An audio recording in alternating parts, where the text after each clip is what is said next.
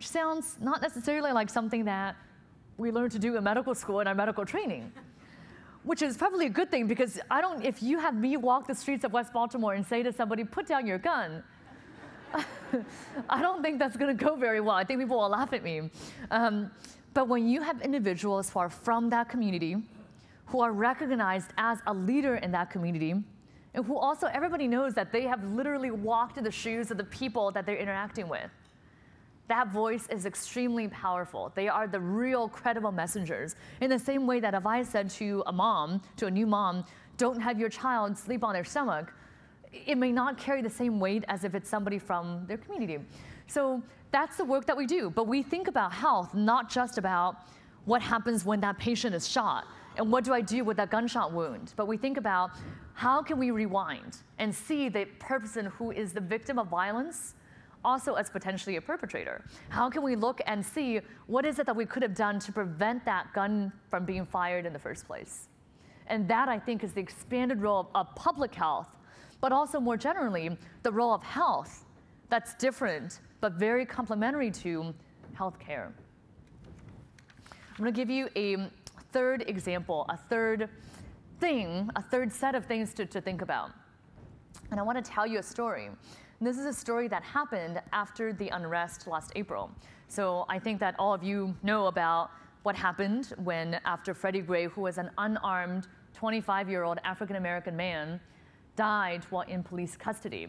And then subsequently we had riots, and the riots involved hundreds of cars being burned and involved over 13 of our pharmacies being looted and burned and closed, leaving, as you can imagine, hundreds of our most vulnerable individuals, including our seniors, without access to medications.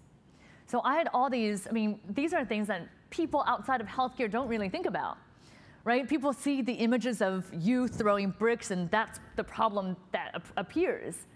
But we saw a totally different side, which is I had patients calling me to say that they stopped eating because they were out of insulin and thought that that was the best way to prevent themselves from going into DKA, right? Or I had patients I had one woman call us in the health department to say that she couldn't breathe, but she was speaking like this in maybe one-word sentences. And I thought, okay, maybe the medication she's out of is her inhaler. She was out of 2 medications, as it turns out.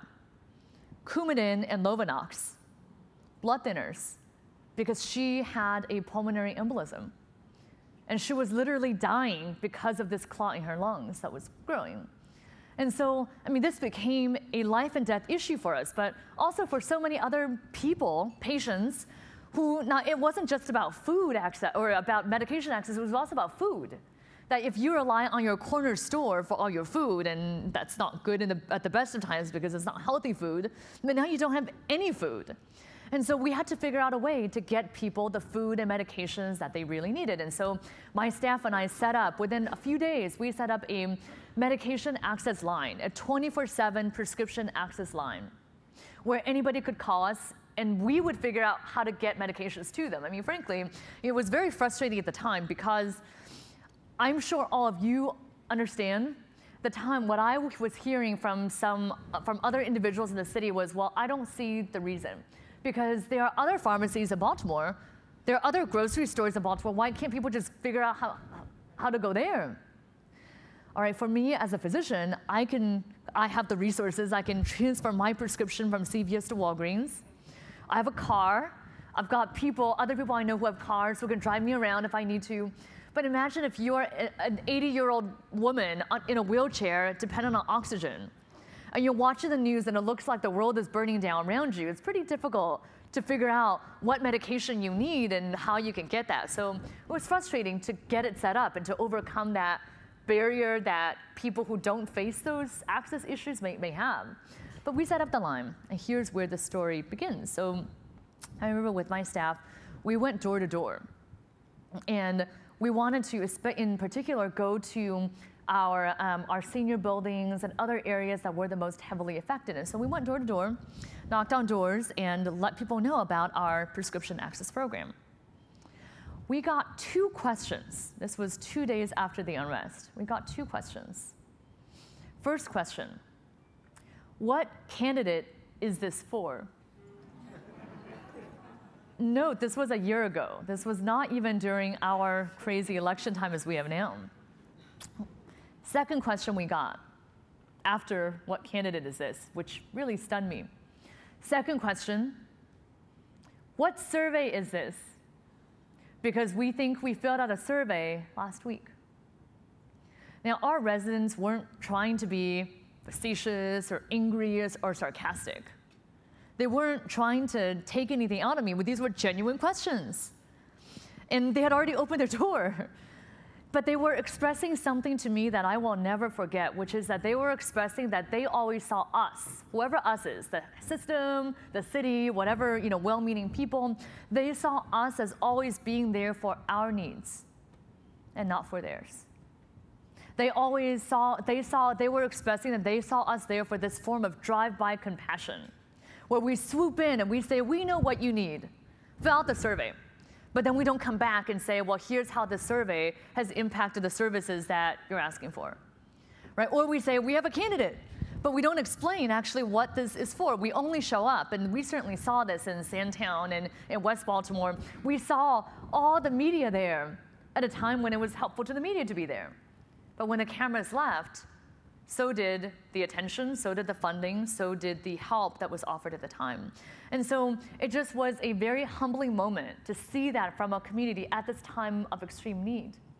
And something else happened that I think is a corollary to this too. This is the problem, the third issue that I'm articulating. The other related issue, I remember going to a community meeting when I first started in my job, which I have to say is a very humbling job because of all these experiences that I have where I feel like I know something, but then I come into these meetings and realize I know nothing.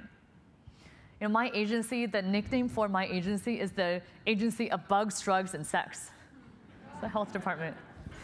And I was attending a youth meeting, and I was asked by the group to speak about issues that impacted youth. And I thought, oh, I know what they're going to talk about. They're going to talk about STDs. They're going to talk about smoking and drugs. And I made that assumption. These are 8 to 15-year-olds, about 30 8 to 15-year-olds. And I began speaking about these topics, and I could see they were fidgeting and not really paying attention. And so I asked them, what do you think are the health issues that you see? What are the problems that you're seeing that we're not addressing? What should I be addressing instead? Without exception, these kids said one thing. And that one thing I could not in a million years have predicted. Certainly would not have been in my top 10 list of things that I thought. The one thing that they all mentioned was mental health. Nobody said mental health, but this is what they talked about. They talked about trauma. They talked about the trauma of being handcuffed in the school cafeteria in front of all their friends and thrown into the back of a police car. They talked about the trauma of growing up so poor that they wouldn't know whether they would have a roof over their heads or a meal that night. They talked about the trauma and just the uncertainty of not knowing why they should wake up in the morning when nobody else in their family wakes up because everybody else is addicted to drugs.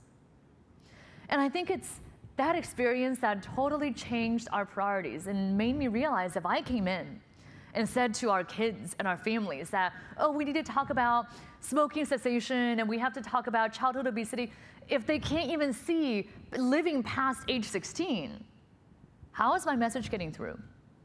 And it's through that framework of understanding the assumptions that we're making and how much that's not helping our community. In fact, that's leading to distrust in our community. When we come in and the first thing they say is, what candidate is this? That's not illustrating much trust or buy-in.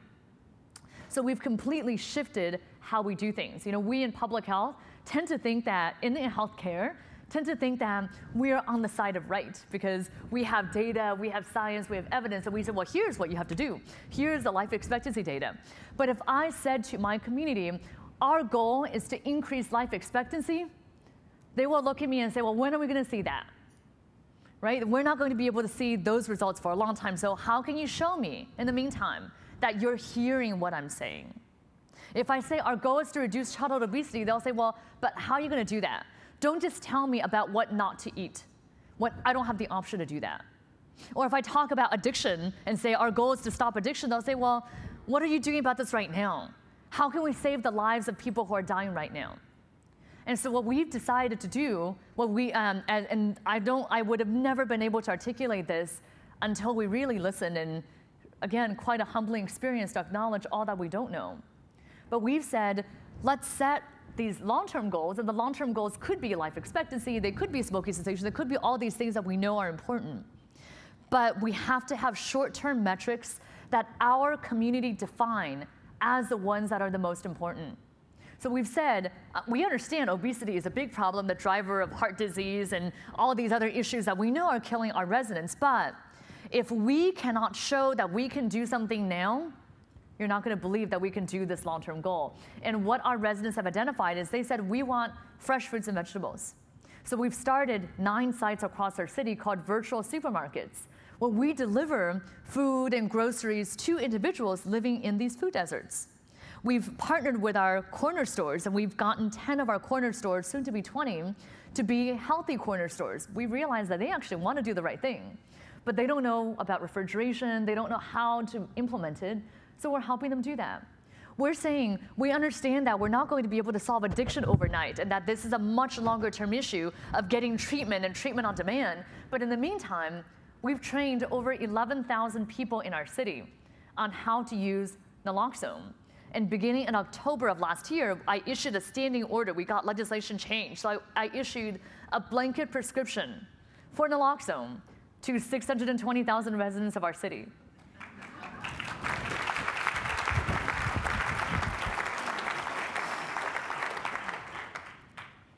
You know, there's a long way for us to go.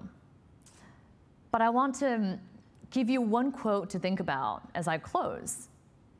And that quote is something I heard in the wake of the Orlando gun violence that I can't speak about without being emotional, because this is one of these things that just doesn't make sense. But anyway, I don't want to get too political here. But I heard Senator Cory Booker from New Jersey say the following. And he was specifically referring to gun control, but I think it can apply to any other issue. He said, we cannot allow our inability to do everything to undermine our determination to do something. And we cannot allow our inability to do everything to undermine our determination to do something. So where it is that we should start. 3 ideas. First, it's our job to make the case for health. Not just healthcare, but for health. Nobody else is going to be thinking about health, but we're the ones who have to say, if what you care about is education, then we have to care about the fact that our children should start their schools with glasses, with shots, without lead poisoning, right? We have to make that case that health is tied to everything. If what you care about is jobs, you want a healthy workforce. If what you care about is criminal justice system and crime, then you also have to think about our policies of mass arrest and incarceration when it comes to drugs. I mean, we're the ones who have to make the case for health and the fact that there is no such thing as a non-health sector. Second, we have to speak up and use our voice. And we look at the example of the Birnbaums, we look at the example of our group health leaders now and in the past and say, these things are not easy. And many times there is a huge risk, a personal risk, a professional risk that may be involved in speaking out. I mean, I knew, and my staff knew, that in our declaring, for example, that violence is a public health issue, that poverty is a public health issue, that racism is a public health issue, that there might be repercussions, that people might say to us, what are you doing? You know, what are you talking about? Why are we talking about these issues? But sometimes we have to put ourselves on the line, and even our reputations on the line, if we know that we're doing the right thing at the end of the day. Third, I strongly believe that we in health, as we're talking about social determinants and other issues, should not just be asking for a seat at the table. We should be asking to be at the head of every table, because we're the ones who are tying everything together. And you know, every time if there's a new policy that's being announced, we would always ask for the fiscal impact of that policy. Why shouldn't we ask for the health impact of every policy? Everything also impacts health. And we are the ones who have to talk about that. We have to talk about how, for example, housing is a healthcare intervention. Universal pre-K education is a health intervention. And therefore, the other way around too. That health and having good health is tied to everything else. So I'll end by saying that ultimately, my strong belief is that our job as clinicians, our job as community members, our job as people who care, is to preserve the dignity and respect the humanity of all people. And of all people, it doesn't matter if they have mental illness, if they have addiction, if they are experiencing homelessness, if they're otherwise someone that society would rather not see, or that society would rather cast aside. And actually, I would add even more to that and say that our job should be even more to care for our most vulnerable and to level the playing field of inequality. And all of us have a responsibility to do this. We have the responsibility to be the strong voice, to be the advocate, to be the person who meets people where they are, to break down these silos, to set that North Star, and really engage with people in the way that they have defined. None of this at all is easy. But I would wager that none of us entered our current fields because it's easy. And we're all here because the work that we do is so important, that it's about health, therefore it's about life and death, but also about justice and civil rights as well. You know, it's been said that the disparities, especially health disparities, that they bend the arc of justice.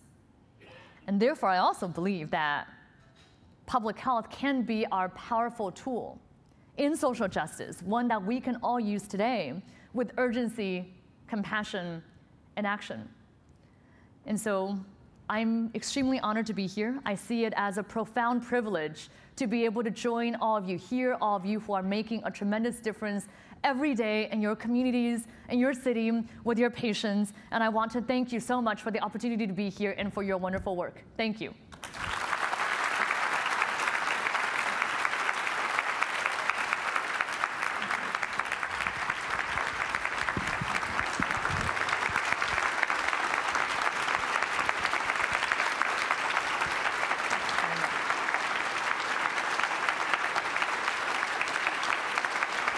Oh, thank you, Leana. That was wonderful. We have some time, and we can take some questions from the audience. We have a couple of runners who have mics. So if you want to ask Dr. Wen a question or make a comment, just raise your hand, and I'll try to see you through the lights here. And has anybody got, sure, mic up here? You can use my mic. Well, Dr. Wen, I just had to stand up and thank you. I'm Patty Hayes, the Director of Public Health here. Oh, so it's really nice to meet you. How are you? Oh my goodness. Okay.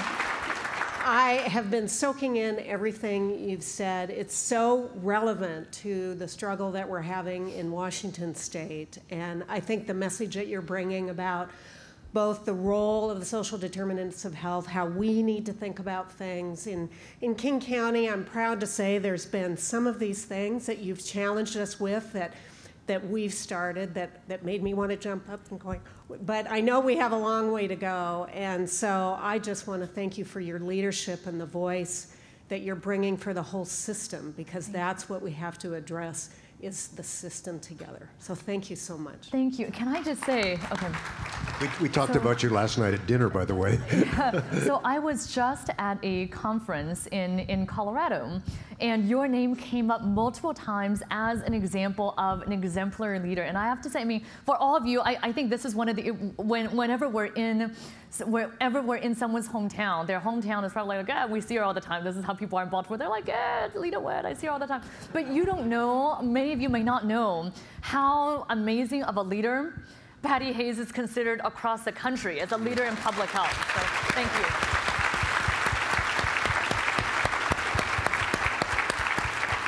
Thank you, Patty. Anybody else with a hand up? I'm a little blinded by the light here. Where? Greg. Oh, great. Why am I not surprised? Greg Simon. Thanks very much. Thinking about the beginning of your talk and the story you told, and the middle of your talk talking about infant mortality, you know, the thought that came to me is that passion comes from stories, but accountability does come from numbers. Yes. And I'd be interested in your thoughts about, as you're trying to do sort of community-wide improvement, how do you balance sort of passion and numbers? It's a very good, oh, here. All right, I'll have multiple microphones, thank you. It's a very good question.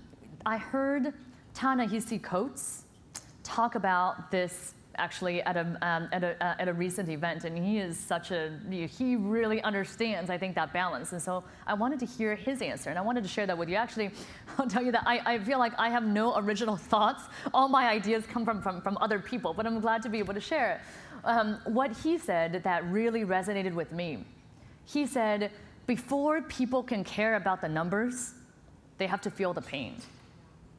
And I think that the numbers are really important to justify what we do, to make sure that, I mean, I'm a researcher as well. I mean, I was formerly an academic, I'm a recovering academician, I don't know, but so I fully believe in the value of research and numbers and having metrics and clear goals and being able to justify the work that we do, and therefore we're able to share best practices. And you see that I cite some numbers in my talk about Be More for Healthy Babies, for example. But I think unless people feel the pain, and the stories are what help share that pain, then they won't relate to those numbers. So I think it is really marrying the stats together with our stories. Thank you. Other comments or questions from the audience? There's a Dan Churkin back there, and just bring the mics over to the potential questioners and. I very much enjoyed your inspirational presentation, and I'm, I guess, a non-recovering researcher at this point. I think, I'm just wondering, as you're talking about the most disadvantaged sector of society, where public health is focused, is there really a fundamental difference in the in the lack of a broad understanding of what health is in general that pervades the entire society? And is a greater appreciation of what health really is and the social and psychological factors that affect health, if that can change more broadly in the society, do you think that will be helpful in having more appreciation of what it really means to be very disadvantaged? That's an extremely thoughtful question, and I hope I can give you somewhat of a thoughtful answer, because this is another one of these things that's a work in progress for me. I don't have the answer. I'll just tell you what my current thinking about it is, and feel free to, for those of you who have microphones, please feel free to add to it as well. You know, I'll share with you another experience. When I first came to the health department, I remember one of my first community meetings. Again, this is one of these experiences that I look back and I say, what was I thinking at the time? But I thought I would come to the community meeting, introduce myself as the new health commissioner, and talk about what it means to be healthy or something. That's what I had in mind. And I came, and the first person raised her hand before I could start talking, which was a good thing, and said, I need you to address the biggest pressing health problem in Baltimore. And I said, what is that? She said, rats.